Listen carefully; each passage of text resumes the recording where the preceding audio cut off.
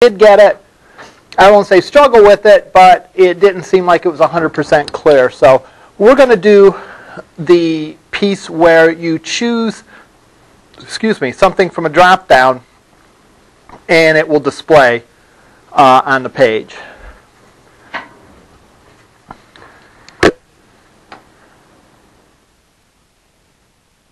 going to do that with, let's see, with which table here?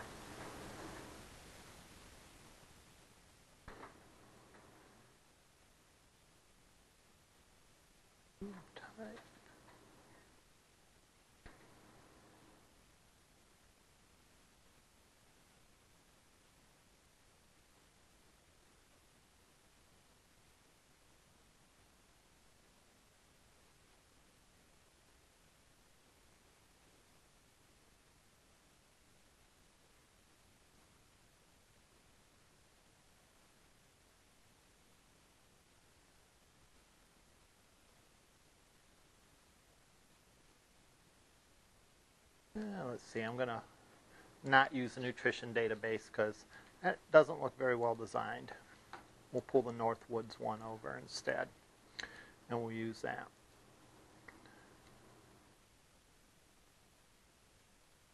Let me describe what I want to do, and then we'll actually go and do it. And it never hurts, as I stress in all my classes, to think about what you're going to do before you're going to do it, to plot out what you intend to do. So let's talk about what I want to do in this example. All right. What I want to do in this example is do something like this. I want to start out with a page that has a drop-down of all faculty ranks.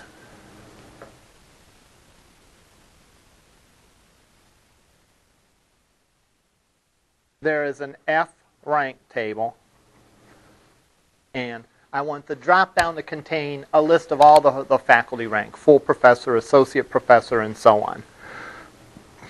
Based on what the user selects in that field, I want it to pull up the faculty members that meet this criteria. So it will filter out based on the type of faculty member they are, what their faculty rank is. All right? Very similar to the search that we did, the difference being instead of having a free-form text field where we can type it in, we are choosing from a list of options that are from the drop-down. And the options that come from the drop-down come from a database. They're not going to be hard-coded. All right, the whole thing, again, we're making database-driven so that if a new rank is created or anything along those lines, we don't have to go and change our code at all. It's simply added to the database, and then it can be used. That's the first part, and this is very much in line with the exercise we did last time. After we get that, we're going to extend it to make this a link. All right? We're going to make, say, the faculty last name a link. That will go to a page that will show all the information about the faculty member, the full information about the faculty, and a list of students that that faculty person advises. All right? This is sort of what I mean about a header detail. In other words, the header is a faculty person. The detail is related rows to that table. In other words, a list of all the faculty people that that faculty, or all the students rather, that that faculty person advises. All right? We'll put this off to the side for now. We'll come back and talk about it later. Let's get this part going, this piece working. And as I said before, it's a good idea to have an idea of the classes that you need and the components that you're going to assemble on your page before you begin. What are some of the components that we're going to need for that page to work?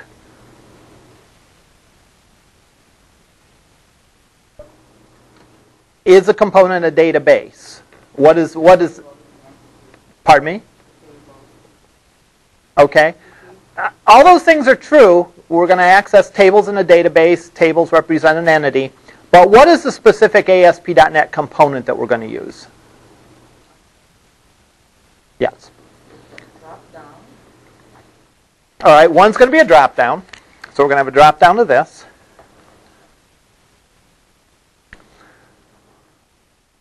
What's this going to be? GridView. How are we going to populate these?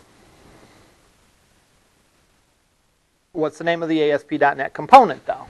Yeah, we're going to populate them from the database, but how do we, what is the component that we use in ASP.NET to retrieve stuff from a database? SQL document. An SQL data source.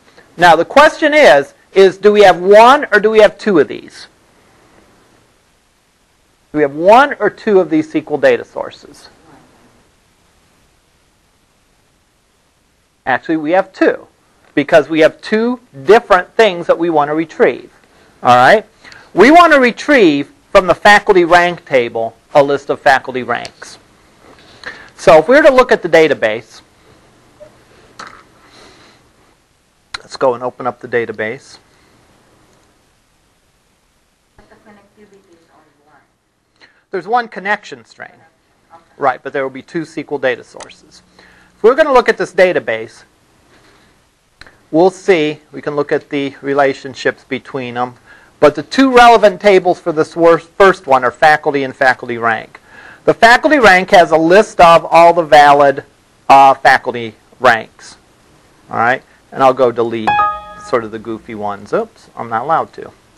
All right, this has a list of faculty ranks. So in other words, the statement that's going to populate that drop-down is going to be something like select maybe star from F rank. All right? So that's one SQL statement that we're going to use. Each SQL statement, each select, each query is a separate SQL data source, because that's not going to give us the stuff down here. All right? What's the stuff down here going to look like? Well, it'll be something like this. It'll be select star, or a list of columns from faculty, where F rank equals something. And what is it going to be equal to? It's going to be equal to the value that we're going to have in this dropdown. So really, we have two SQL statements going on here. One gives us simply the list of faculty ranks. The other retrieves the faculty members that match the rank that we've selected.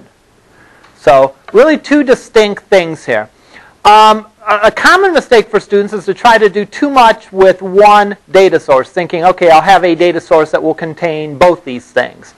And that's not effective. Remember, with the components, typically, it works best if the components all do just one little piece of the show. It makes for more maintainable, and it works better. It would be a stretch to try to do this with one SQL data source. I'm not saying you couldn't, but it'd probably be a bit of a pain and inefficient. So we have two SQL data sources. All right.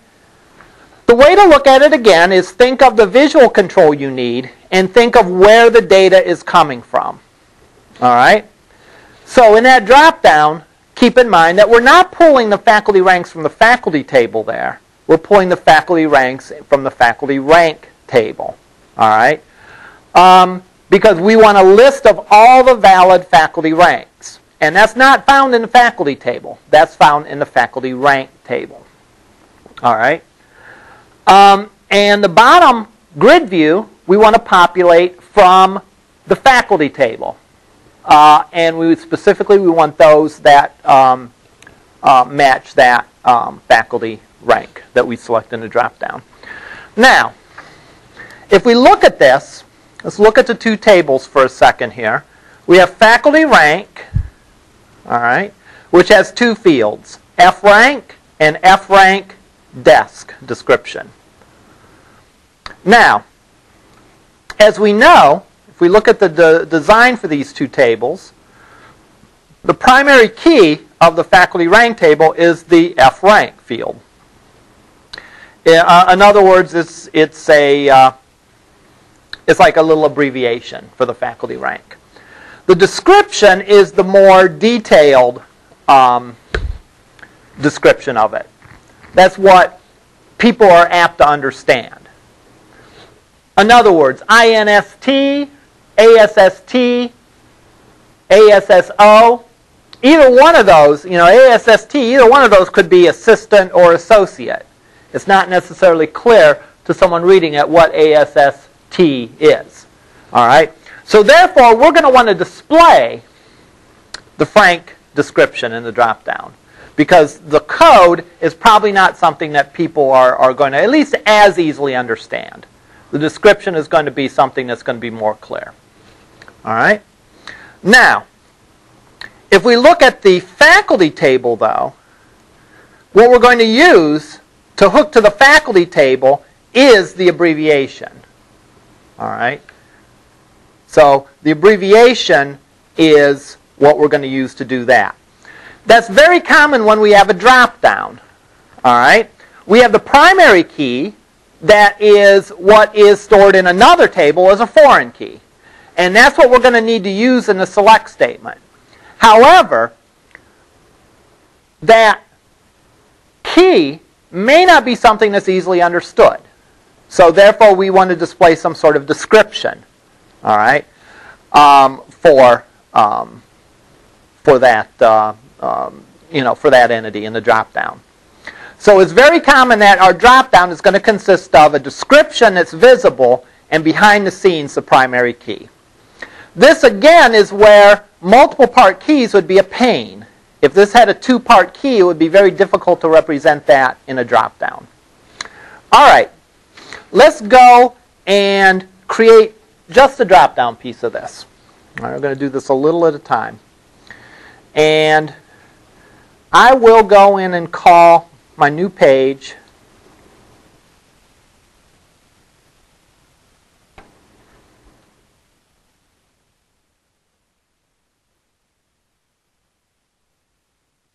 we'll inherit from the master page, and we'll call it faculty by rank. Or rather, that's what we intended to call it. I wasn't paying attention. Let's go and delete it and try again. So I'll go in, new, file.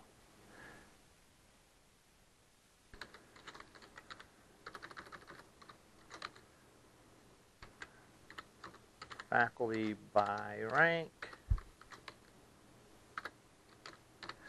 And we'll select our master page again. And there we go.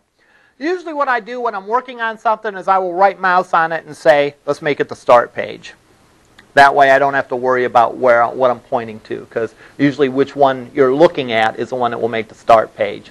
And you don't always want that to happen. So I'll go and I'll make the faculty by rank the start page. Now I'm going to start out and I'm going to create my drop down first. And I'm just going to want to get that to work. All right? So I'll go and I will drag over my drop down.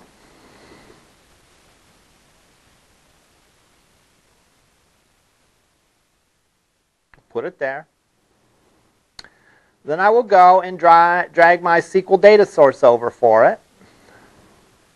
And I would suggest changing the name from SQL data source 1 to maybe something like data source ranks, just so that it's obvious and it's clear exactly what you're using that for.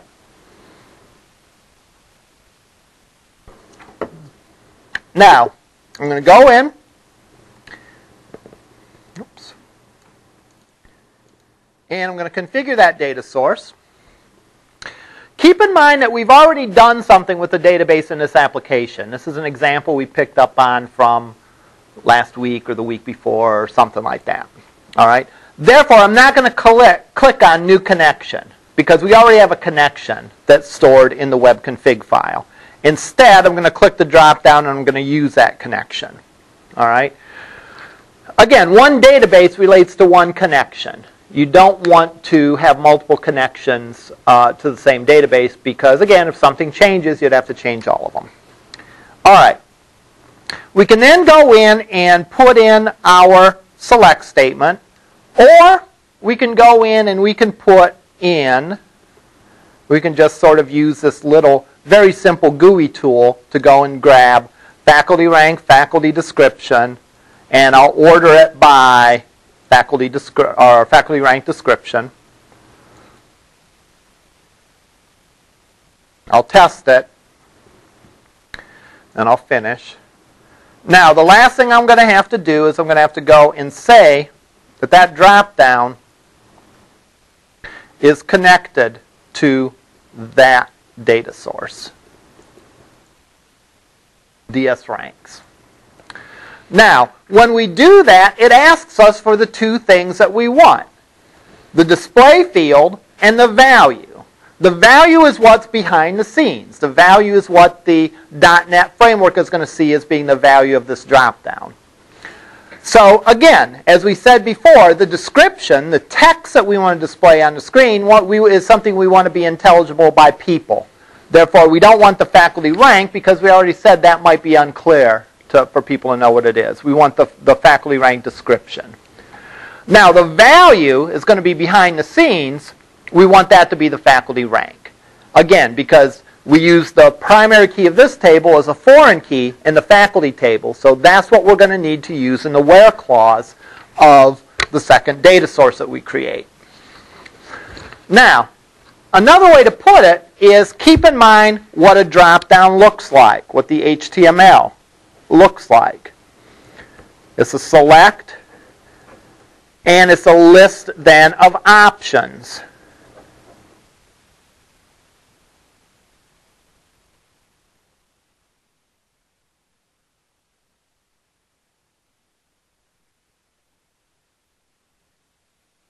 Something like that.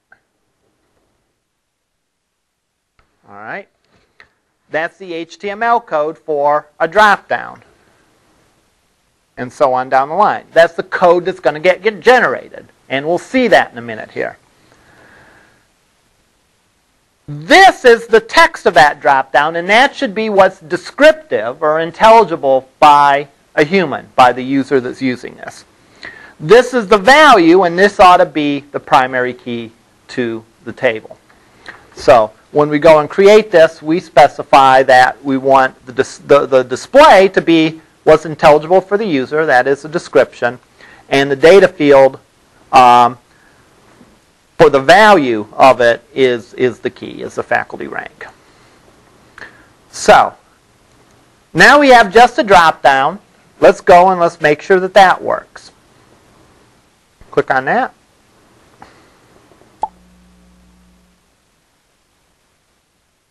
And it will pull up a page with just a drop-down on it, and that drop-down should be populated with a list of all the faculty ranks. It should show the description, and behind the scenes you should see the primary key.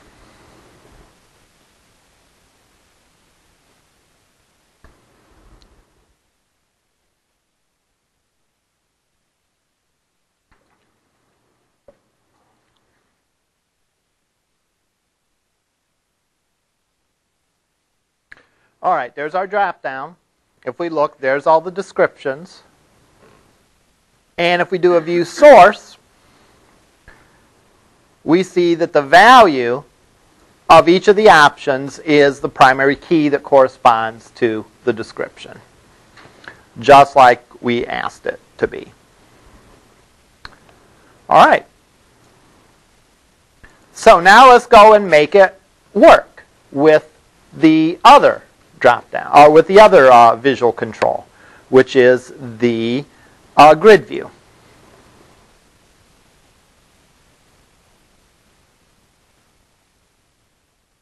So I'll go and I will drag the grid view over. Why am I using a grid view rather than a details view?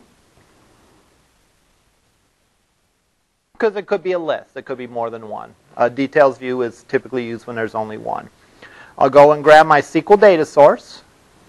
All right. I'll configure that data source. Again, I'm not going to create a new connection. I'm simply going to use the one that's defined in the web config file under the name of Northwood connection string. And I'm going to go in and I'm going to custom write the SQL statement here. So I'll click that. And I'm going to say select FID, FF name, FL name from faculty where F rank equals question mark. All right? Let me go paste this into Notepad so that we can see exactly what I'm up to here. Select FID, FL name, or FF name, FL name from faculty or F rank equals question mark. This is a single table select. All right. This is a list of columns that we want.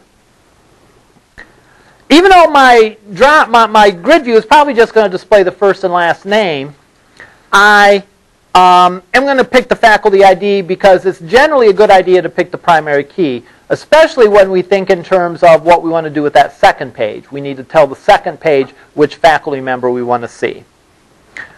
And I'm going to put, for good measure, order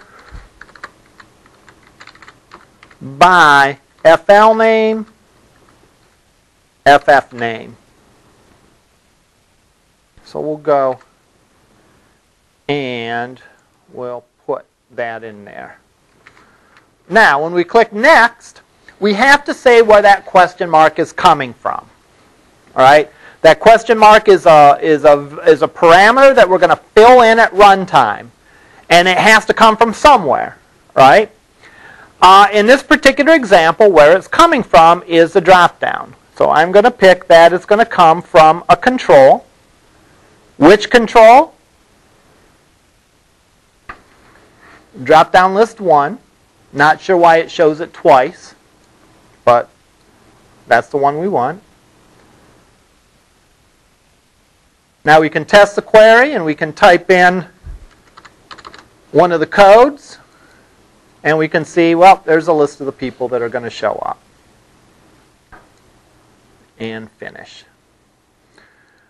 We then have to go in and combine that grid view with that data source. And we're ready to go. So now if we go and do this,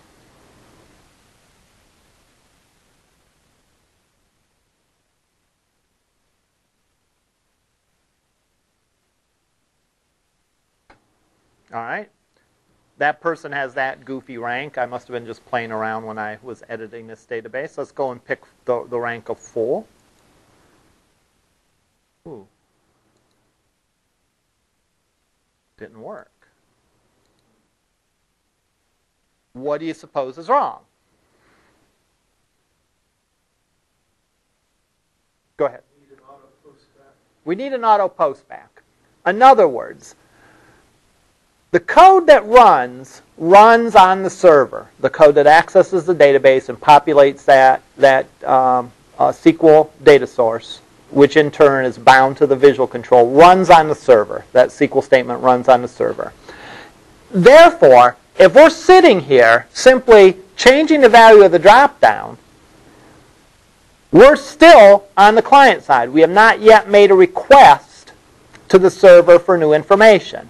Now, I could do one of two things. I could put a button here that said submit, and so I could change the value in the dropdown and then click submit, and then it would go to the server, and then it would do its thing. Or, since we're only talking about a single field, you know, we can make that an auto post back. And what's an auto post back? Well, when the value changes, it submits it to the server. The server can do its thing and retrieve the new data. So, I'll go here and click on that, and click Enable Auto Postback, and then we're ready to go. All right.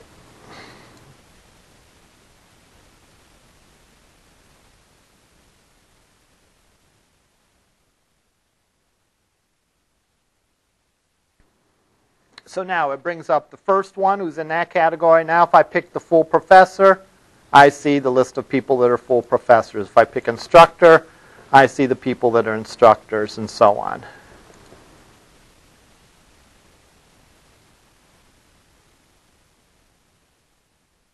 All right. So what's different about this than the previous examples? Well, we had a where clause in there, which we did in some examples, but not all of them. And the other thing that's different is our selection criteria wasn't just a plain old text box where you could freeform type a person's name in and do a search that way, but it actually itself got populated from a database. And therefore, we had two SQL data sources because we wanted to do two different things. We wanted a list of faculty ranks, and we wanted a list of faculty people that match that rank. That's two different pieces of data, two different lists of data. And therefore, we have two different data sources. Now, we only have one connection string. That's our goal, right? We don't want to have more than one connection string, at least not per, one per database. Let's assume that we're only dealing with one database in this application. We'd only want one connection string. Because we want the ability to go in, and if something changes, if we convert to Oracle, let's say, or if we can convert to SQL Server or some other database platform, we should be able to just go into the web config file and change this connection string to the appropriate code and have the appropriate parameters for an Oracle database, and then we'll be able to do its thing. Now, the other thing that I want you to be aware of is notice that in the connection string, there's no exact physical path that's given. Notice that it uses the environment variable of data directory. That's a good thing, because then when I pop it on my machine, it doesn't have to have the exact same folders that are on your machine.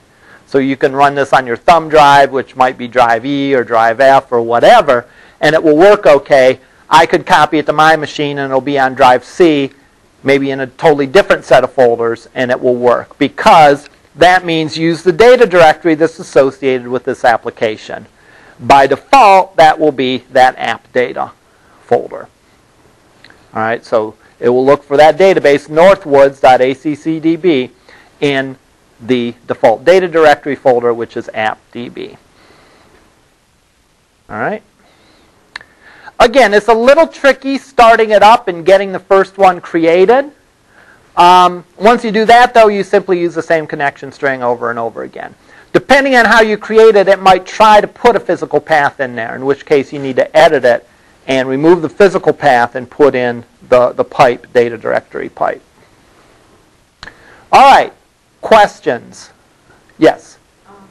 On the dropdown, when we executed it, yes. it goes right away, whichever the first. Right. Is there a way that it's not going to have a default of using the first data on the database? Yeah, what we have to do, remember that a dropdown has to have a value, right?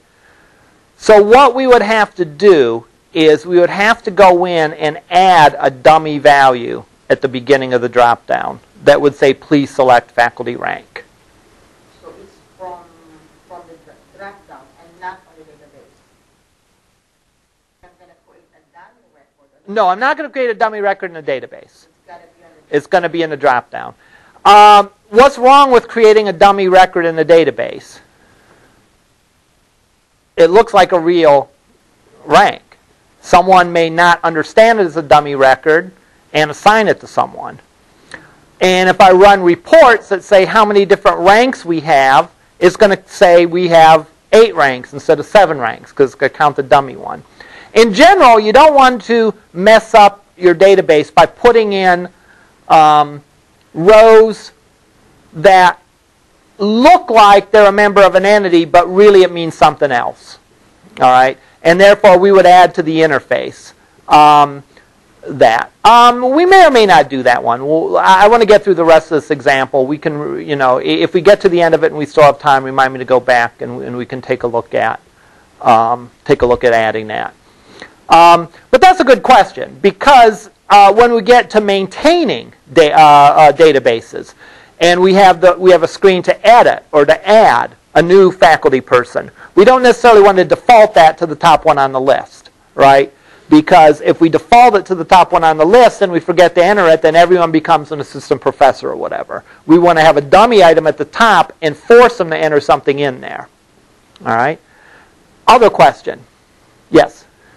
Did you say earlier in one of the classes that we should use CSS that's in the default for styling, like the GridView, having tables in there, or how does it separate the styling?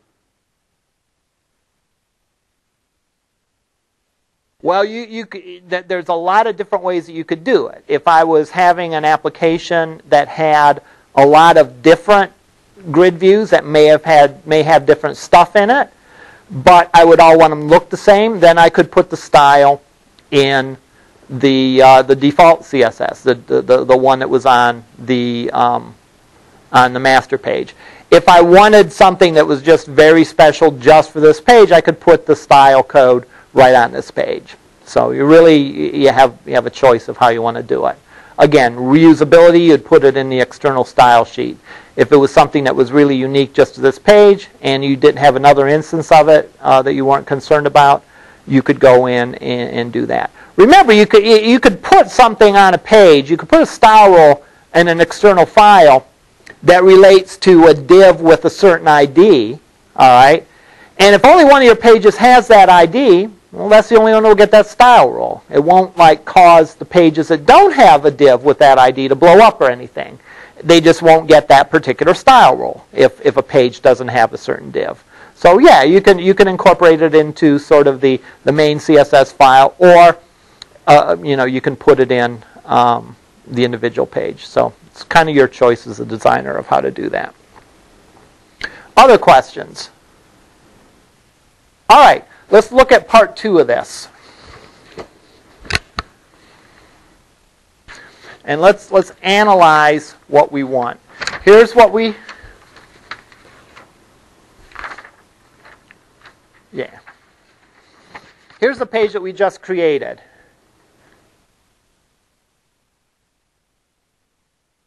All right.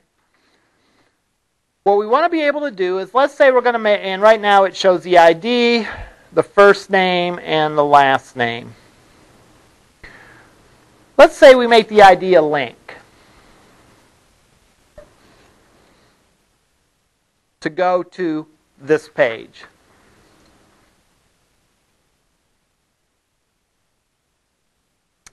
And when we go to this page, we want to display everything about that one faculty person, and then we want to display a list of students that that faculty person advises. All right? So, let's call this page Faculty Detail.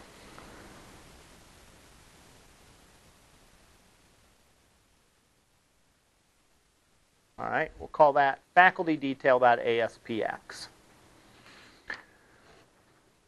What should the URL associated with this link be? Well, we know the first part of it is going to be FacultyDetail.aspx. But what else are we going to have to pass as part of the URL to that second page? The ID of the faculty person that we selected, right? Whole idea is we click on this first link for the first faculty person, and the details of that first faculty person appears. All the details about them, a list of all the students that they advise. We pick on the last person on the list. The details page appears, and it has the details for that faculty person, along with a list of students that they advise. So we somehow have to get from the first page to the second page the ID of the person that we clicked on. Well, one of the ways that we can do that is we can pass it as part of the query string. Remember, with the URL, there's associated a query string. And so therefore, I might want the query string to look something like this. ID equals, and then some value that I'm going to run that will be whatever that particular person's faculty ID is.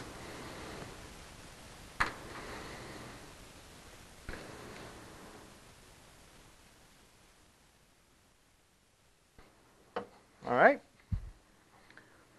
So that's the change we're going to have to make to this page. We're going to have to change the ID number. Instead of just being a plain old text field, we're going to have to change it to be a link. And we want to display the ID number. And we want the link behind that ID number to be facultydetail.aspx ID equals, and then whatever the value of that particular faculty person's ID is. Now, what about this page? What controls do we have on this page? First of all, what visual controls do we have? What UI type controls do we have? What's this going to be in?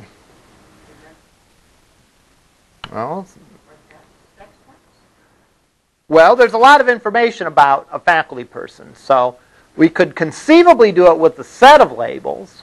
All right. But probably the easier way to do it is we can do it with a details view. Remember, there's a grid view and a details view that sort of are very similar. The difference being is that a grid view is meant for multiple rows, and a details view is meant for just one row. So it's just showing one thing. The list of students then, the word list is a tip-off. We want that to be a grid view. How many SQL data sources do we have?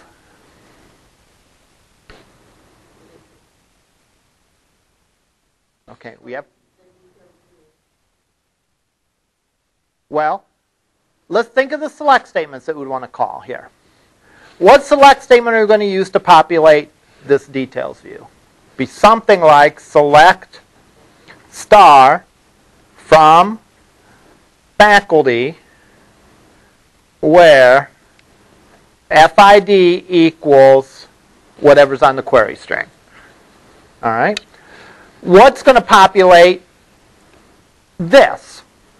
What's going to populate this is something like select star from student where FID equals the value on the query string. So those two get populated from two different SQL statements. Therefore, there's two different SQL data sources. All right. So let's go and let's do this a bit at a time. Question? Okay. That's fine. I was thinking that there is already, when we do the link, Uh-huh. there is already the field. Well, when we do the link, we're going to be passing the ID number. Or just the ID number. Yeah, just the ID number. And we'll use the ID number to retrieve the detail for the faculty person, and we'll use the faculty ID number to pull the list of students that are associated with that faculty member. All right. So let's go and let's do this. First thing I'm going to do is I'm going to change this faculty by rank to include a link. All right. So what I'm going to do is I'm going to go in here. I'm going to say edit columns. And I'm going to delete the ID number that's already there. All right.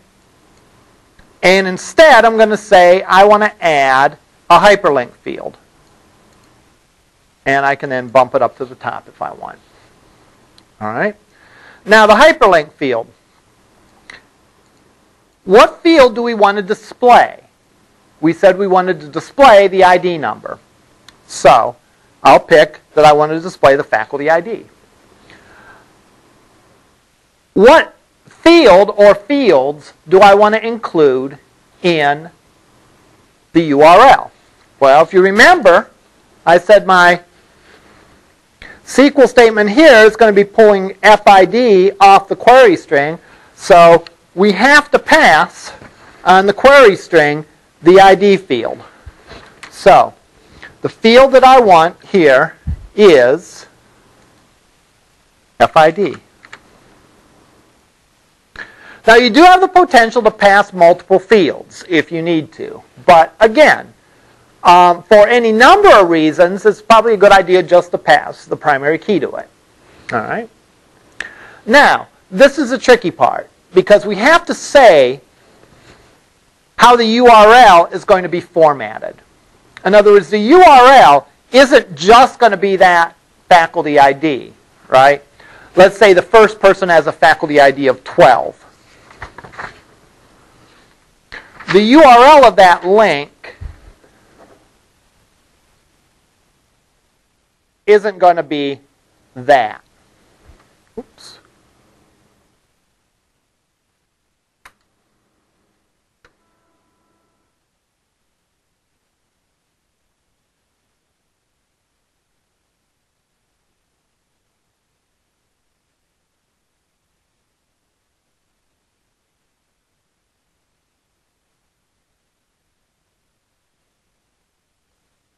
There we go. The URL isn't going to be that. href equals 12, assuming the ID is 12. What do we want it to be? We want the URL to look something like this. href equals faculty detail dot ASPX question mark ID equals 12. So again, we have a portion of it, just like our SQL statements, we have a portion of this that's hard-coded, a portion of it that's going to get filled in by something. The portion that's hard-coded is going to be this. So we want the URL to be faculty detail dot ASPX ID equals, and then we want to pop in the value of the ID. All right? So I'll put that in here for this field is the data navigate URL format string. It's how we're going to format that URL. And I want it to start with faculty detail dot ASPX question mark ID equals, and then I use brace 0 brace. And what that means is, let's go and pull that in the notepad. What that means is, in this position, I'm going to put the first element on my list of fields. All right? Here's my list of fields that I want to be included in the URL. I only really want the faculty ID, right? I have the other one, I don't have anything else I want to put there. I could put more than one, but I only want that one field. So the first field, the way we designate the first field that's element 0, because we start numbering with 0. And so therefore I say, for the URL format string, faculty detail dot ASPX question mark ID equals bracket 0 bracket. All right. So let's see if that works now. Let's run it. And how can we tell it works? If the URL of the link is what we'd expect it to be. So if we pick full professor, Mike Jones has an ID of 23 apparently. If I hover my mouse over that link, it says faculty detail dot ASPX question mark ID equals 23. All right? This one, 32, and so on. We could also do a view source and look for the links that way and verify that they're correct. So now we have that part correct. What we have to do now is work on the second part of it. All right? And the way that we can work on the second part is, we'll go here, close out of this.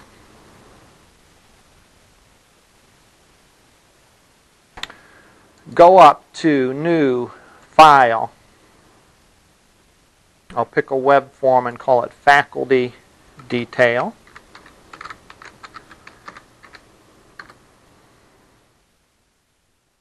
Inherit from the master page. And again, in the spirit of just doing a piece of it at a time, I'm going to first pull up all the information about the faculty member.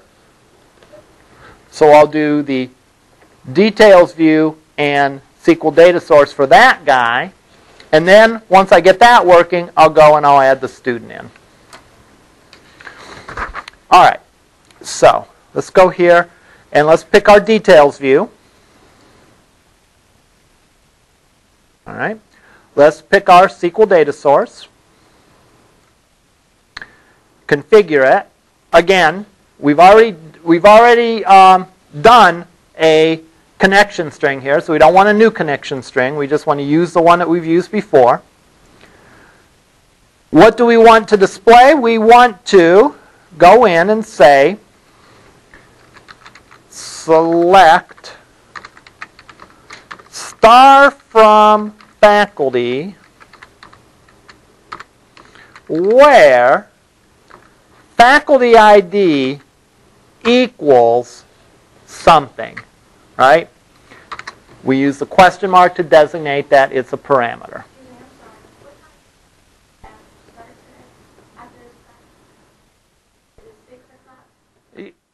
Please don't interrupt my class like this. It's at 6:30. Oh, because I didn't know if you were supposed to ask 6 and I didn't know whether that was. I'm sorry. Okay. All right. Okay. Select star from faculty where FID equals question mark. All right. That question mark is something that we're going to fill from somewhere. And that's not so different than what we've done before. What's different from what we've done before is we're getting it from a different place. On the first page that we did for today, we got it from a dropdown. And last week or whenever we did this, we got it from a text box. Here we're getting it from the query string. So I click Next, and it's going to ask me to go in and supply the values for all these fields. All right, all our parameters. We'll start with the first parameter. It's not coming from a control, it's coming from the query string. Now, what's the name of the query string field that we're going to find the faculty ID?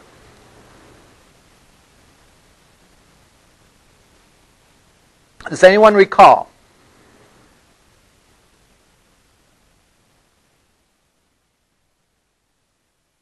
Well, let's look at our notes, see if that comes in handy.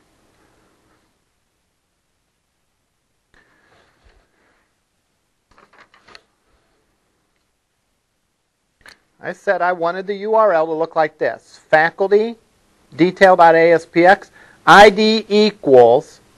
So the name of the query string field is ID. It's not FID, all right? It's just ID. Will that pose a problem? No. As long as we call it the same thing when we create the link and the same thing when we pull it off the query string, then that won't cause a problem. We could call it Fred if we wanted to, as long as we called it the same when we created the link and the same when we pulled it off the link. All right.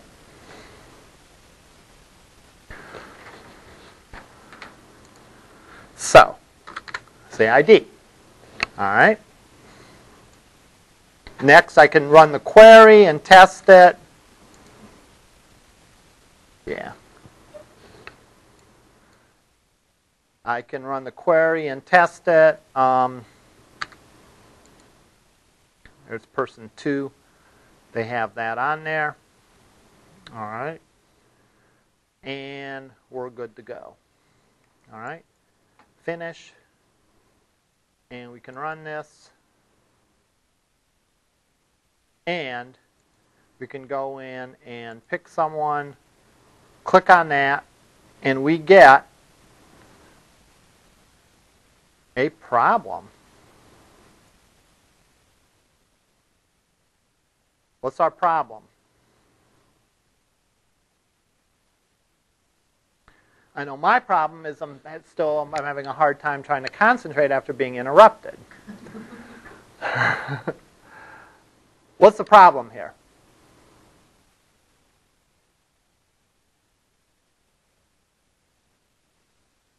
Look at the detail view. Does anything look suspicious about that? Yeah, I didn't put the data source on the detail view. So we'll go in here and, whoops, we'll choose data source, and I will pick that data source. And now, notice now that grid or that details view shows the actual fields from that select. So that looks a lot better than what it did before. You could sort of tell by looking at it before that it wasn't hooked to anything. So now if I go and run this, I should get the results I want. There we go. And of course we can format this a lot of different ways. I'm not spending too much time on formatting, but you could go in and you could arrange this to be several different ways. There are other ways that you can display stuff too, but the details view is sort of a nice, straightforward, very convenient one. So it's a good one to start with. Well, you could do a set of labels, yeah, and populate it that way. All right. But since there's built-in controls to do that, you should have a good reason for wanting to deviate from the things that are built in. Right? You know, why reinvent the wheel? If there's a control that will allow you to do some of the stuff more easily, then you might as well take advantage of it. But the detail view is just format. The details view is what? Vertical format. Like Okay. From top to bottom. You can set it out horizontally. Okay. Yeah, that's true. That's why there's other things that you could, other controls you can do. In addition, you can convert individual columns in the details view to what are called template columns if you want to rearrange it. So you do have some flexibility with that. All right. And again, I suppose the ultimate flexibility is say, well, we're not going to use any of these built-in controls. We'll do it all ourselves by using labels and text boxes and so on. And the upside of that is you can get it to look exactly the way that you want it to. The downside of that is you'll have to do all the work yourself. All right. Questions? Yes. Is that the second page?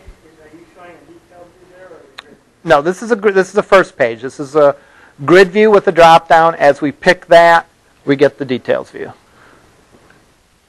All right. Now we want to go in and display all the students that this person advises. So we'll go in and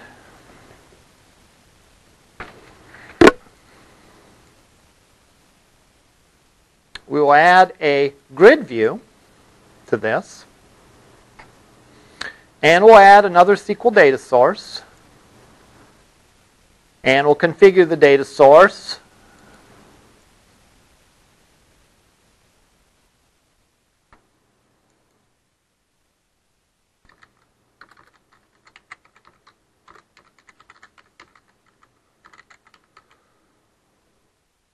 Student or students?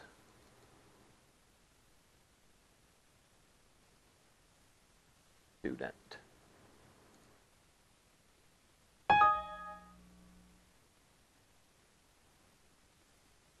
Select star from student where FID equals question mark. And again, we go here. Where is that going to come from? It's going to come from the query string. What's the field name? It's called ID.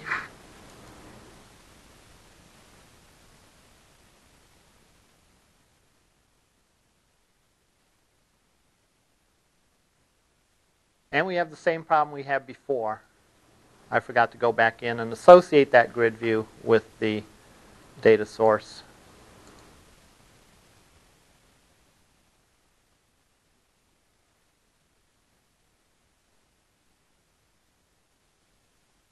All right.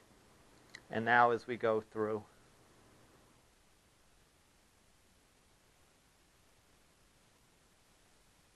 we can see their information and a list of the students that that person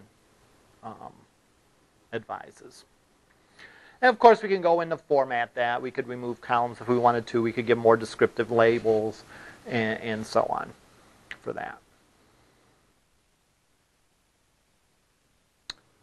Questions? Yeah. Going back on our previous example, Mm-hmm. we used the DetailView. Mm-hmm. You mentioned earlier that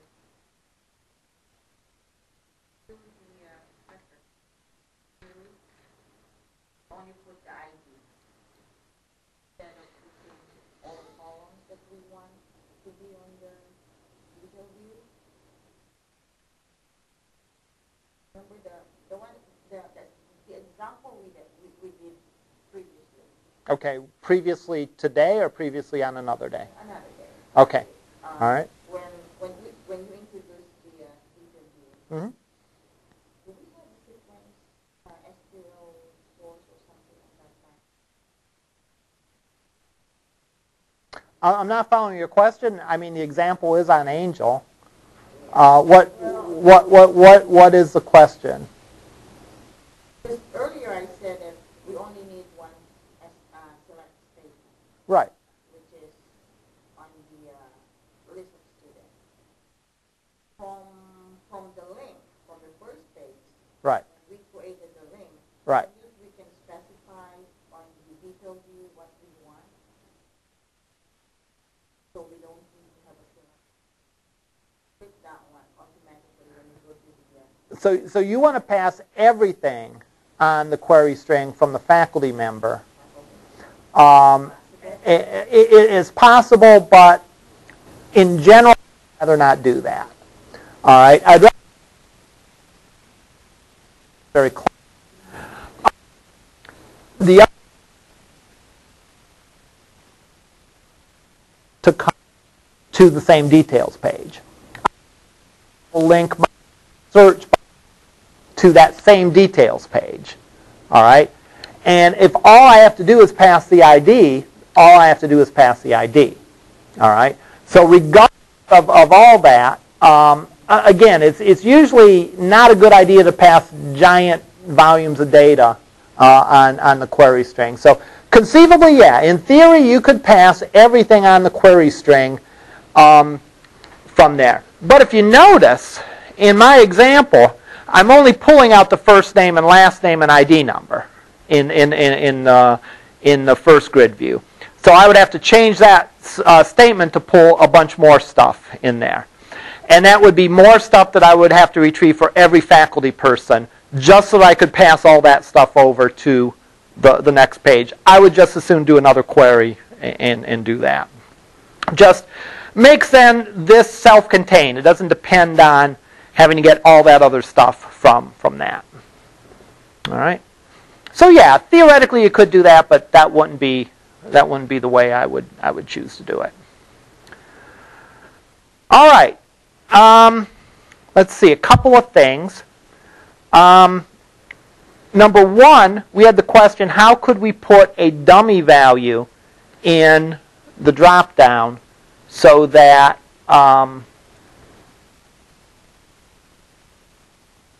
it didn't default to the first one and didn't show the first one.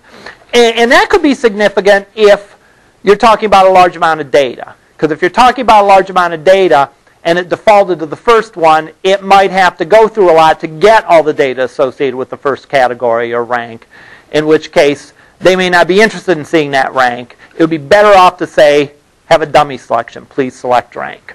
So what I'm going to do is this. I'm going to go to my faculty by rank page.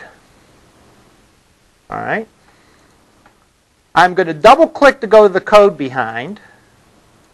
Oops. Or I can click on the code behind.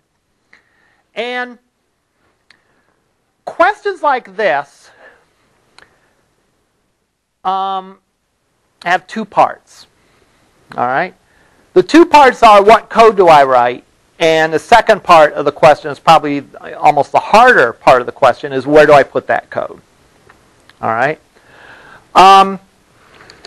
if we look in the code behind, we'll notice that there, just like there was events associated with the button when we did that before, there was an on-click event and some other events, there are events associated with all the different controls.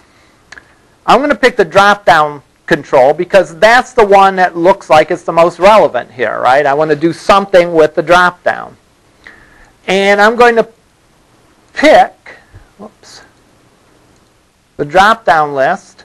I'm going to pick the event data bound. Why am I saying that? Because I know, and I remember I've done this before.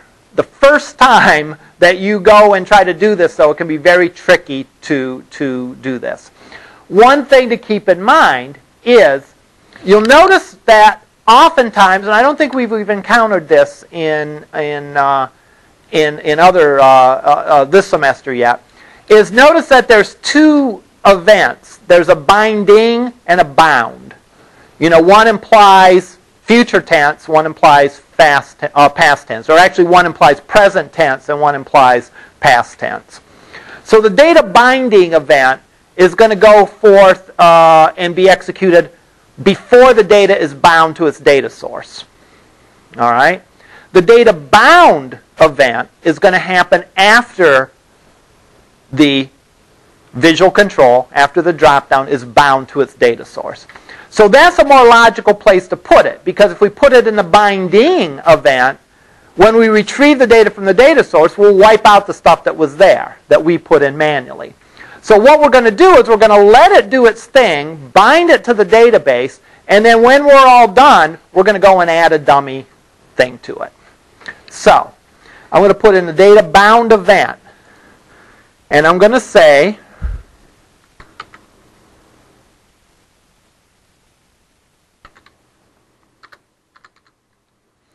drop-down list 1 dot items dot add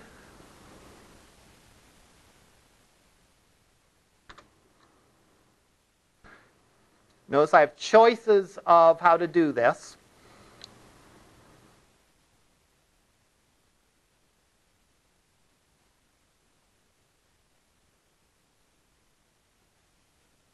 And it's going to add it to the end of the collection. I don't want it at the end of the collection. I want to insert. And I can specify where I want to insert it. So I can say 0. In other words, I want it to appear at the top of the list. And I can say, please select rank. If you notice, whenever you do this, it shows 1 of 2. We'll come back to this more in future exercises. But whenever you see 1 of 2, it means that that function is overloaded. All right. What does it mean to overload a function? It is possible to have 2 functions with the same name, provided they have a different list of arguments. Different in terms of number of arguments or types, or a combination of numbers and types. So for example, the first version of this insert function accepts an integer and a string. The second version accepts an integer and a list item object. Now in future examples we'll do a list item object, but for now we'll just put a string in there. And so this should work to do what you described.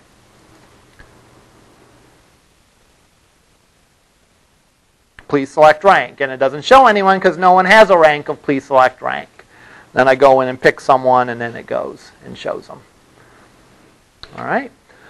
The lesson, the bigger lesson here is number 1, a reminder that we can do almost anything programmatically to any of the controls on the page.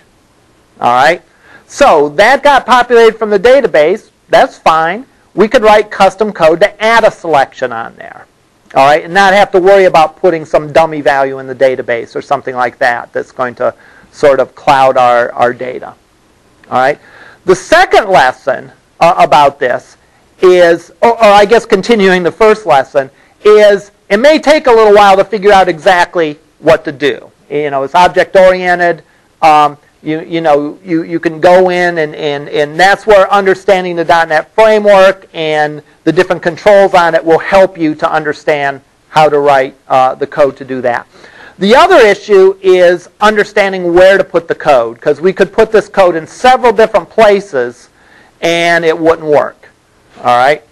For example, just for laughs, let's go and move this code to the data binding event. I'll move it from the data bound to the data binding.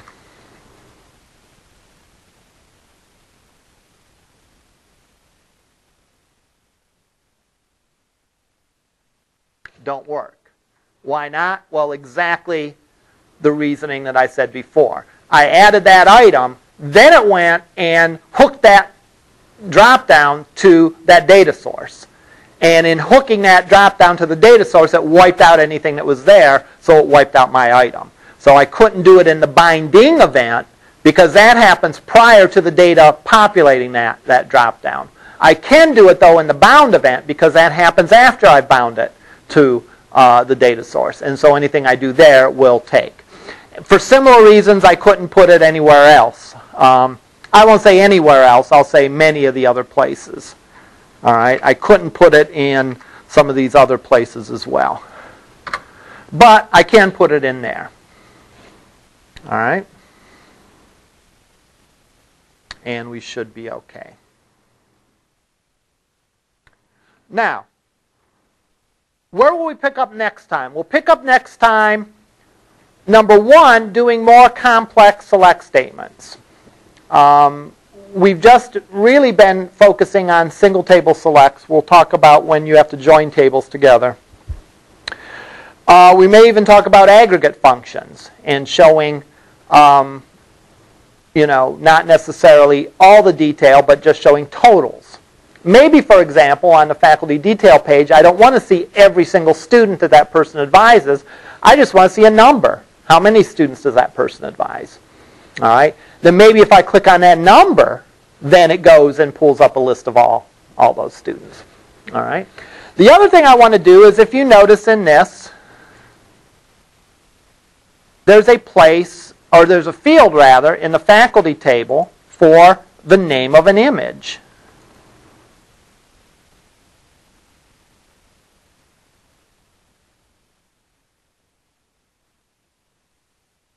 We probably don't want to display the name of the image, right? We probably want to display the actual image. So we'll look at doing that as well next time. Lastly, if someone gets the idea of accessing this page this way and not passing anything on the query string, we'll look at what to do with that to keep something like that from happening, because that's kind of goofy. If someone typed in the URL and didn't supply the proper values, then it would display a blank page like this, which probably isn't good. What we can do is, if they try to access this page and don't supply an ID in the query string, then we can bounce them back to the page with the list so that they can select their faculty person, or we can do something at least.